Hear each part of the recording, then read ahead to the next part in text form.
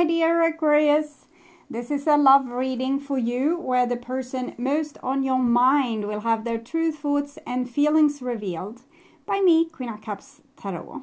We will also look into what they would tell you if they had the guts or respect to tell you the truth with using my deck, the Brutally Honest Oracle deck. I also want to wish you all, Aquarius, happy birthday. It's your birthday month, so celebrate your birthday in the best way possible. And this will be a reading for Aquarius, Sun, Moon, Rising Sign and Venus, Vedic or Tropical. And for Aquarius, this will be a reading about what the person most on your mind are feeling for you and where their thoughts are at when it comes to you. It can often be a conflict between head and heart, and this will be revealed here together with the most likely action they will take when it comes to you and your relationship. I will also reveal what they would tell you if they dare to tell the truth to your face. For a cross-watcher, this reading will most likely be about where the Aquarius person's thoughts and feelings are at. The reading can go both ways. The drama is the same, but it can be different castings to the different roles by the universe. And I usually read for the empath side of the story. Also remember that the other person holds your shadow that you mirror out to the world, so you can be able to see it. And in the end, you need to use your own intuition and recognition to determine who is who in this general reading for you. And I use the ANIMA MUNDI Tarot. And I will use my own deck of Brutally Honest Oracle cards to reveal what they would want to say to you from the truth of their heart and the bottom of their soul. So, my dear, I will just tune into your reading a few seconds. No, I will start shuffling your cards. Sorry.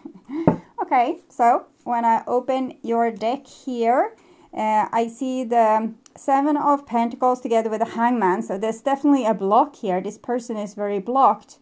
They are blocked from maybe moving forward towards you, but they're also blocked from the universe to move forward overall, it seems. Okay.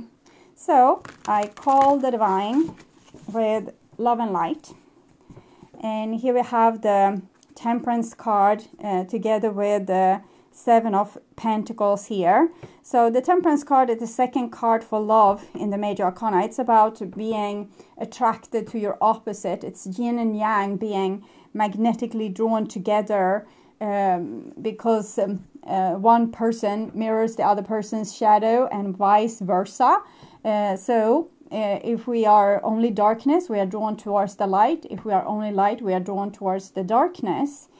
So this is very like an attraction here. So I want to see what they would tell you about this attraction and the block. Our love is deep as the ocean. So they definitely feel this magnetical pull towards you.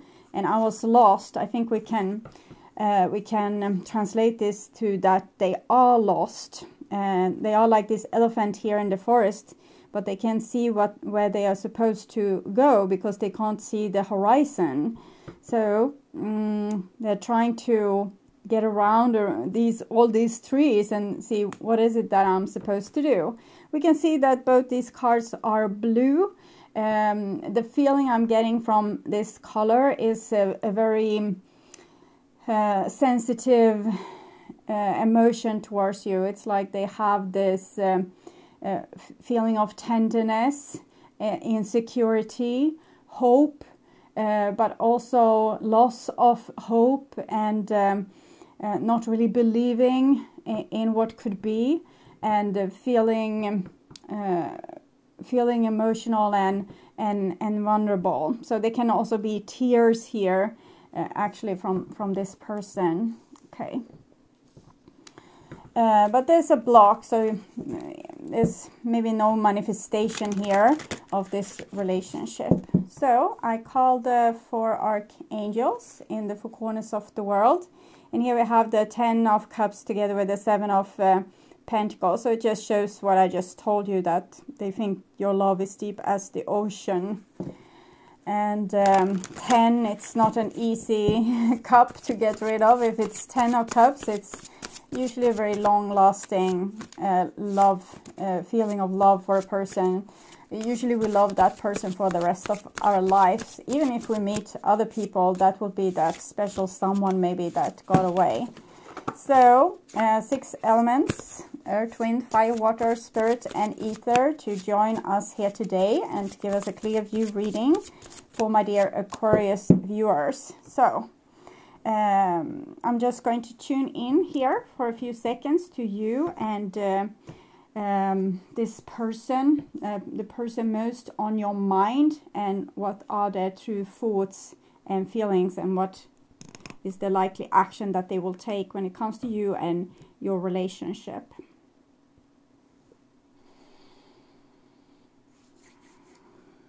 Okay, so this is the most likely action that they will take towards you and your relationship.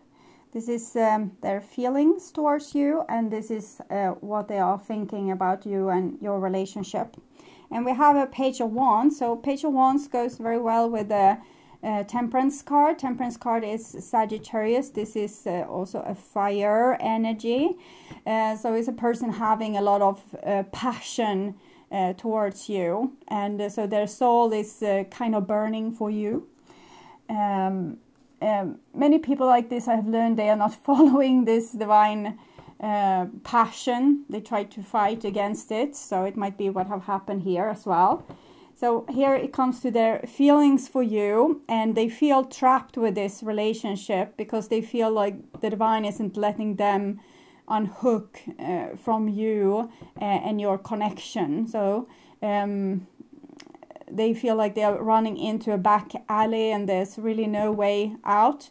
And it's the truth as well. I'm thinking the divine is forcing them to change their point of view, or sacrifice their own ego, or giving up their guns, basically. Okay. And this is their most likely action. And we have the 7 of Swords. So they will continue lying and trying to win this game against both you and the divine is what I'm seeing. Doesn't seem very comfortable though.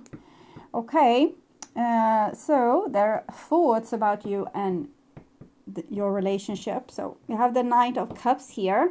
So that they identify with their mind that they are very passionate with you, and that they have this magnetical attraction towards you. They are attracted towards you. They have very sweet, tender emotions towards you with the Knight of Cups. The Knight of Cups is a little bit uneducated when it comes to love. So it's more of an investigation. What do I feel? Why do I feel this way?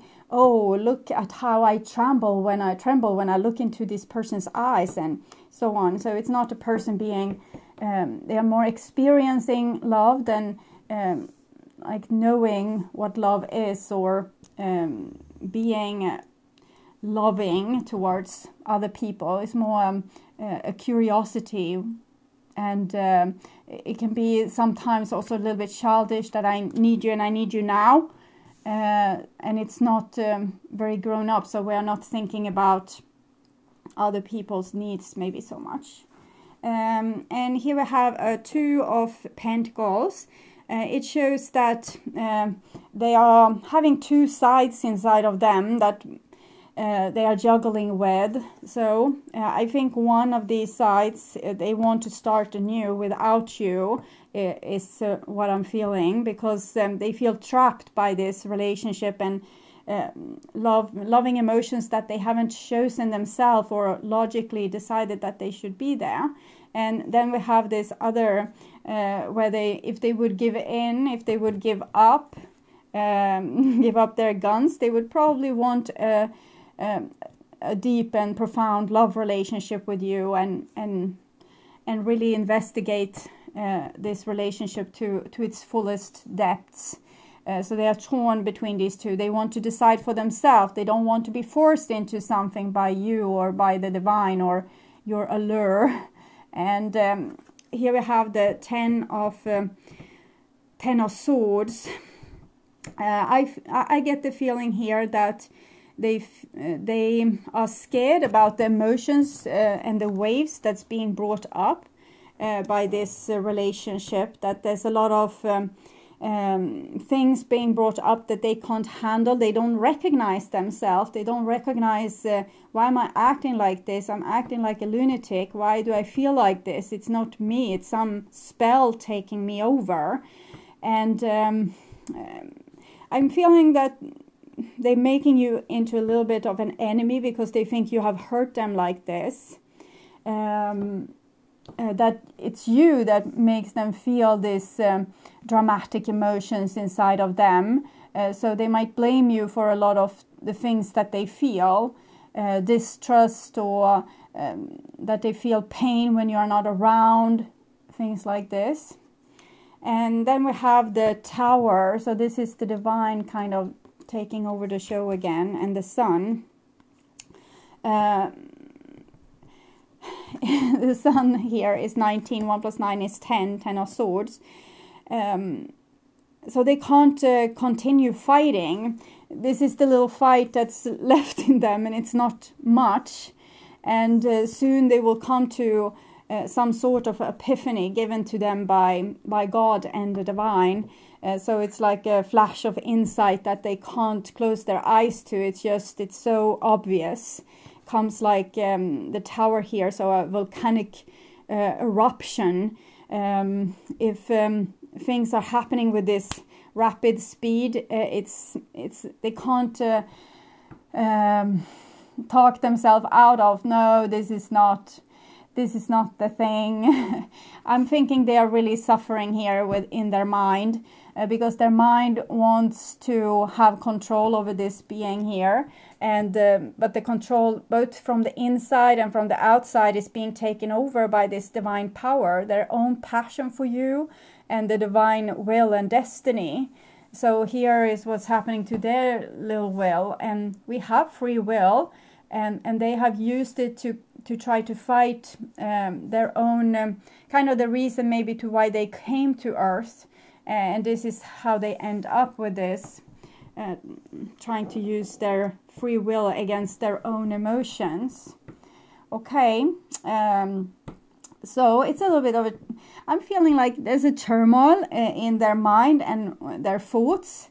They are not thinking particularly much about you. They are very focused on their own inner life and what's going on inside their own body and why they can't control it. But I'm also feeling like a little bit of hope. Maybe they want to be like dragged back and put into the volcano here. It's a small hope that maybe love is for real. This is what I'm feeling. Okay, so this is their feelings, and we have the Knight of Pentacles. So this is a suspicious mind. It's another knight, but it's not a knight that's throwing themselves just because they feel this, oh, I feel so much in love with this person, or God damn it, how beautiful this person becomes. The more and more I spend time with them, they become more and more beautiful. I'm not going to do anything about that. Knight of Pentacles, this is someone being scared, and they know what they have. They can take care of themselves, but as soon as they mix themselves up with other people, they get very unsecure, because they can't control themselves and what they are doing and get hopefully good outcomes out of that. But when they are together with other people, everything like that gets all twisted, and other people's feelings and actions challenges them in ways that they don't want to go into that. They want to be the lone wolf and stay as an observer, but not lose themselves with their feelings into this situation, so they can at any point get out of the relationship. They have no hooks. They have no feelings for you, so they can withdraw at any point if things aren't to their liking. So they like to be in control like that, but it doesn't seem to go too well for them. No, Three of Swords. They're just breaking their own heart, and they're breaking probably your heart in the process as well. So this is their thoughts and their their feelings. They are struck to the ground, and all their own plans and their own need of control and taking care of themselves, protecting themselves, saving themselves was to nothing, because they ended up hurting themselves with putting up all these protections, because that created a distance between them and the person that they love, which is you. And here we have the Seven of Wands, so still trying to put up this fight, but we'll see. Sometimes this person, a person that holds this energy, is fighting for what's good and just, and sometimes they are fighting against everything, like all the insights that come inside of them, that well, you love her, you want to marry him, you want to them to forgive you, you want them to come and say that they're sorry. It's all these things comes up, and the person is just holding it down. I don't care, I don't care, I don't care. But maybe this have been the truth in the past.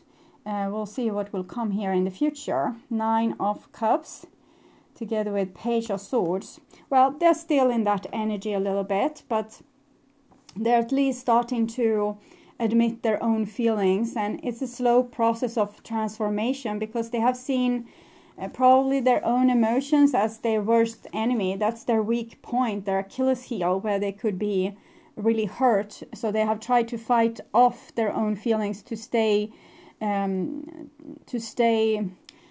like unique, so you are not pushed and pulled by other people's wants and needs. You don't become codependent to other people. You don't have to care what they think about you, or if they like you or not, or love you or not, or if they are faithful or not, because you don't care. But here it's a person that does care, but they don't want to, but they are slowly starting to heal things inside of them, and at least taking care of their own emotions, and not just stabbing their own emotions to death like this. So it's a process of letting these emotions in and realizing that these emotions aren't my enemy. They are telling me if I have a broken foot, they will tell me I have a broken foot, so I don't run on it, and it will become unrepairably damaged. And these emotions can also tell me about my intuition, what is going to happen, or what is the best choice. So I can't fight off my feelings all the time. So they're still very, very scared of you, but at least they are becoming less and less scared of their own emotions. So this is a long process. This is not something that will be fixed over the day.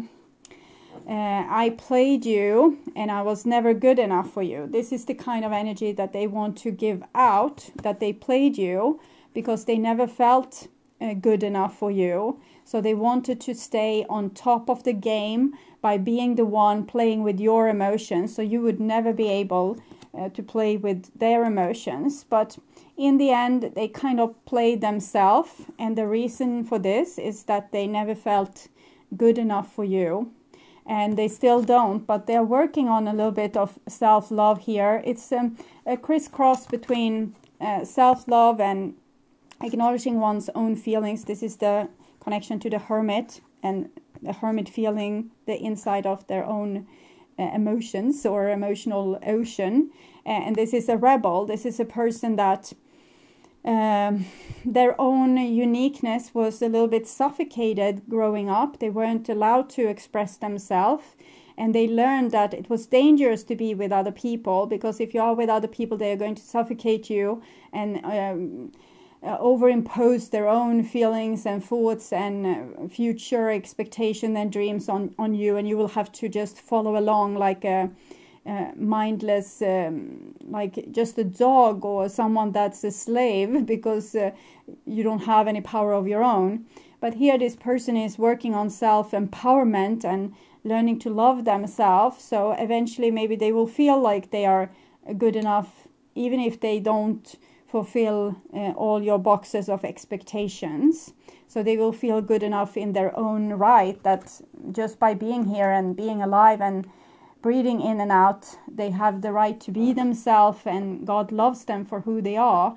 And this is what the kind of position they need to come to be more strong, to be able to show their true self in the world. So even if that true self isn't someone that you like, at least it's the truth. And also be able to talk about their own feelings, thoughts, dreams, instead of just being overwhelmed with other people's feelings, thoughts, and dreams. Okay, so this is the most likely action that they will take when it comes to you and your relationship. And we have the Ace of Wands, which comes from the Page of Wands. So they're still kind of burning hot for you, and they acknowledge this. Knights, it's the two feminine knights here, the water and earth energy, and the fiery energy of masculinity here. So they're acknowledging the feminine inside, and kind of joining that with a masculine passion for you. But aces is just a thing happening inside a person, or a chance being given. If it's not acted upon, nothing will come out of that. But you can understand a little bit more where they are, that they have acknowledged their own feminine side and the longing and the emotions that they have for you, and they feel like this is a dream.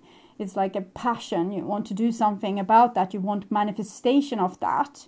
But we know that this person is resisting any type of manifestation, because they feel you have put this spell on them, or divine has put this spell on them. So they will be a slave to you if they give in. And here we have a Three of Pentacles. So that's working together, like cooperation, soul group working together to make like the web of life more and more beautiful for each day. And so we have a Three of Pentacles, Three of Swords, Two of Pentacles here. So they're more and more giving in to the idea that you are part of a soul group that's destined to do some work together. And here we have the Knight of Swords. I want to see what they want to say with the Knight of Swords here. I don't feel worthy of love. I have a lot of insecurities. Okay, so because they have these insecurities, they will come out as someone that wants to destroy this bee's hive here, and steal the queen and like make her squish her. That's what's going to come out of their mouth. But this is the reason to why this come out of their mouth. I don't feel worthy of love. I have a lot of insecurities. So if I feel you have a strong power over me, I want to squish you. Okay, that's the best interpretation I can make of that. And then we have the Six of Cups, which is reconciliation, and Five of Wands. So in the same time as they want to squish you and all this, if they kind of disrespect you on the outside, they hope to lose the respect for you and this spiritual inspiration that they have for you and your relationship inside. They hope to be able to squish that. But they just end up with longing for reconciliation, and they want reconciliation. But if they come to you with this communication, reconciliation, they will come to you as a warrior, a person that wants to win over you still, and they will come with this master plan and this game because they feel like you are such a dangerous person. Sorry for the squishing. I'm hearing a song here. It's glorious. So this person thinks that you are some kind of goddess and that you will lure them in and maybe, use them for some blood sacrifice later. So they're trying to fight that off. So they want a reconciliation with you, but they don't want you to have any power. They want to render you powerless because they don't feel that they have any power whatsoever. And well, I will see what the Romance angels have to say about this. Finance and career. Financial issues are a factor in your love life right now. Financial factors, money is like it's a label on your own self-value, what you think about yourself. If you have very little money, you probably don't value certain parts of you that much. And it might be that this person also struggles with finances and career because of all their insecurities.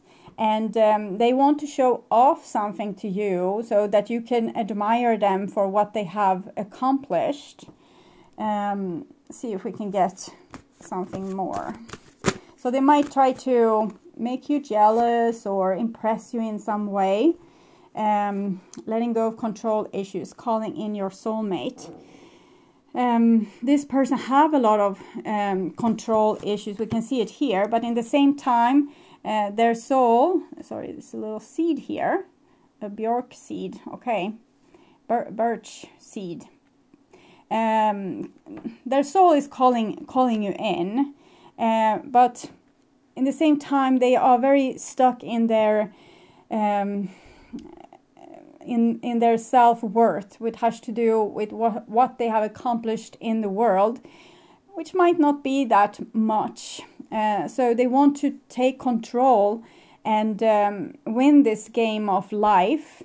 But the divine is saying that's not going to happen. This person needs to love themselves. Either they are able to perform in the way that the world will so that the world will see them as successful or not. They need to love the core of them. And here they're still trying to like impress someone. So that's probably your other song, that don't impress me much. I'm writing it down, so I will put it in the description box for you. Those are a little bit like mini readings, and I think the person in this song is kind of the person singing Glorious, and how the person sees you is this, that don't impress me much, that you are not so easily impressed by stuff that they do, and they constantly try to impress you, but they're probably trying with the wrong things. They're trying with this, with winning over you, and you would get more impressed if they were able to, you know, follow their divine path and express their emotions or their weaknesses or how they feel deep inside. They're talking to you about their trauma, things like that. That would impress them, but they don't realize that. They think they need to come all tough here and impress you to win you back. So I'll also take from Lover's Oracle to see what they would want to say to you. Healing. Imagine yourself and your beloved surrounded by light. Feel your relationship being healed this very moment. So if you can forgive this person, then this is probably for you, and then there's a hope for this relationship. If you can forgive what have happened and you can send some love to this person and this relationship, you're opening a door for them to also be able to learn to love themselves and the unique person that they were when they came, before they got conditioned that they needed to be successful in this world to matter. And that could help a lot with this calling in your soulmate. So if you could send them a lot of love, that would be helpful for this relationship. And this is from Guardian Angel cards, so to see what the advice is for you from the divine at this point. Relax. There is plenty of time to do and achieve all you desire. Place your hands gently on your heart and allow your breath to guide you to a quiet space within. Imagine yourself bathed in golden light flowing from the eternal heart of God. I, your guardian angel, am with you. Allow me into your heart. You will accomplish more by focusing on that which is most important in life, love. So it goes very well with this. So it's about surrounding yourself and the picture in your head of the loved one. Surround both yourself and this vision with light and love and forgiveness, because this is the time of healing. And if you send this kind of energy, this might be what pushes this person over to the edge, so they will actually learn this about self-love and find that they actually love themselves as they are, it's just that they wanted to be loved by others, so they try to fill up, like meet their expectations, and they need to let go of this and just be themselves, is what I'm seeing.